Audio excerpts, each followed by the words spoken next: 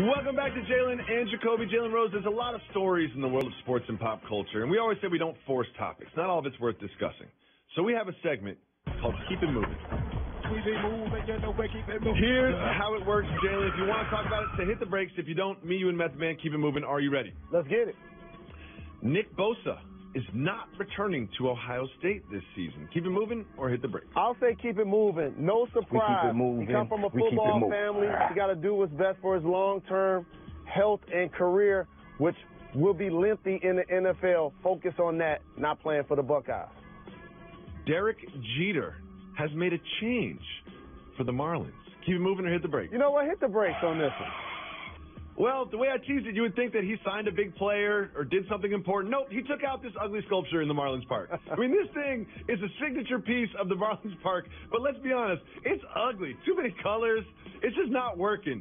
I mean, this is probably the smartest thing Derek Jeter has done since he's been with the Marlins. Do you agree? No question about it. And I agree with you. That's an ugly sculpture for a guy who comes from the Yankees' way of doing things where they don't create sideshows. They go out and produce on the field and show excellence. I'm pretty sure when he decided to be an owner of the team, that probably was one of the first decisions that he made. Next, Manny Machado is being called a dirty baseball player because of a collision at first base. Keep it moving or hit the brakes? You know what? Keep it moving. Like, the first baseman sat on the base too long. He ran too far on the inside. They both were wrong. Yeah, it was pretty much a non-story to me. Moving on. The Warriors are going to have to pay if they want to keep winning. Keep it moving or hit the brakes? We got to hit the brakes on this. Zach Lowe, our guy, is reporting that Klay Thompson is not interested in taking a hometown discount to stay with the Warriors. We saw Kevin Durant do it. Why do you think Klay Thompson is making a hard stance this early before he's a free agent? Everybody's situation is different. And so when you're Steph Curry and you're Kevin Durant, you make as much, if not more money from endorsements away from the floor. When you're Klay Thompson and Draymond Green, those other two guys understand that to be the case. So therefore, it's important for them to get paid by the team that they're helping win championships. I believe ownership is going to do what it can to keep the roster in tow and have no problem paying Klay what he's worth.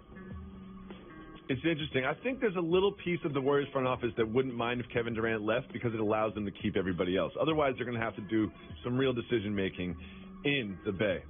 Moving on, Jimmy Butler has a new team that he has an eye on as a trade partner. Keep it moving or hit the brakes? We're going to keep it moving. He's not in control of his own destiny. It don't matter what he thinks, feel, or want.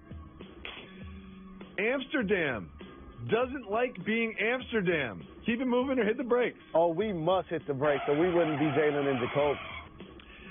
Amsterdam is known as being a free-living city. They have some sort of loose, laissez-faire policies when it comes to certain vices. And what that does is draw a lot of stag parties, as they're called in Europe. Bachelor parties is what they're called here. And now Amsterdam is trying to cut off these groups of men coming and cavorting to their city and changing policies. What do you think about Amsterdam's new stance? The only way that can be valid is if they change how they operate out of their coffee shops and some of the things they tend to sell in them. Until that is abolished, this is going to continue to take place. And by the way, they should embrace it. They should own it. It's great for tourism. It's great for conversation.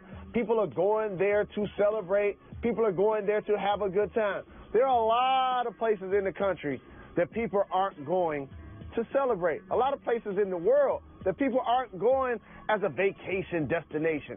Amsterdam is one. They should own it.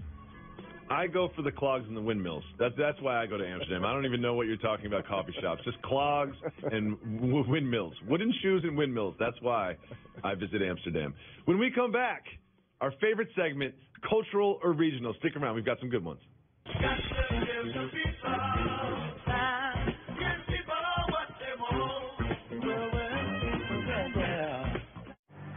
Everyone knows the five senses.